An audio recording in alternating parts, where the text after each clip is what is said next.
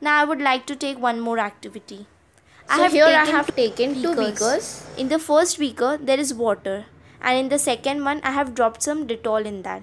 So what happens is it becomes a Dettol solution. And Dettol particles, they will be hanging in the water, and that is called a colloidal solution.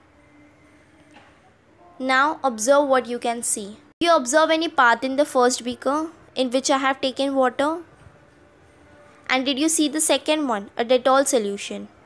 Did you see the path in that? Yes, you can see the path in the second one. It's because there is particles, Dettol particles hanging in it. Therefore, it's being deviated from its path.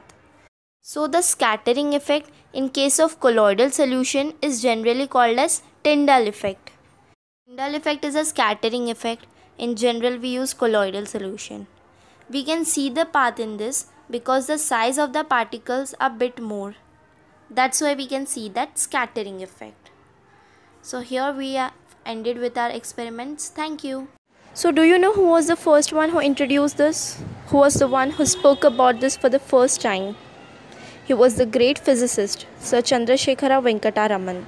By 1927, he had noticed that the scattered light was polarized. He described the phenomenon which was later modified as Tyndall effect.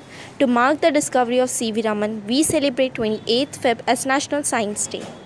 Thank you.